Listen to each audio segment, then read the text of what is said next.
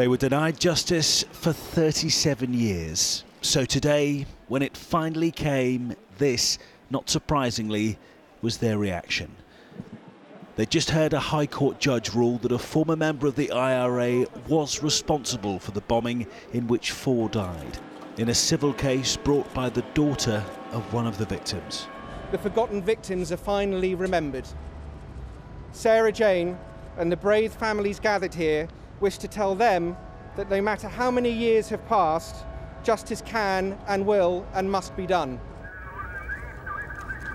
4 died and 31 were injured when the IRA bombed Hyde Park in 1982. A criminal prosecution against John Downey collapsed almost 6 years ago when it emerged he had a guarantee against prosecution issued by the government. That was the cruelest of blows for the families of Trooper Simon Tipper, Lieutenant Dennis Daly, Corporal Roy Bright and Lance Corporal Jeffrey Young. Today I spoke to his widow just moments after the ruling. It means that terrorism do not win, no matter how many years down the line, whether it's 30s, 40, whatever. If you fight hard enough, you can get justice for your families. The High Court ruled Downey was an active participant in what was described as a deliberate, carefully planned attack on members of the military.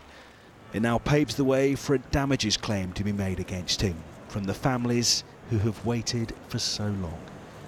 Julian Drucker, 5 News.